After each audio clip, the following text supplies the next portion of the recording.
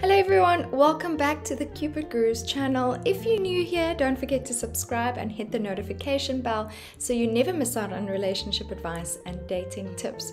Now today we're addressing a situation that many of us have encountered, dating someone you're not excited about. Now we'll discuss how to navigate this tricky terrain with sensitivity and respect. It all starts with self-reflection, so we'll explore why you might be in this situation and the importance of understanding your feelings. Open and honest communication is key, so we'll discuss how to talk to your partner about your feelings without hurting them.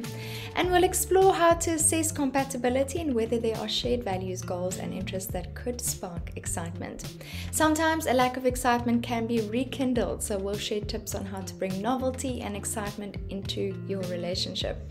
And it's essential to honor your own feelings and boundaries, so we'll discuss when it might be appropriate to consider ending the relationship.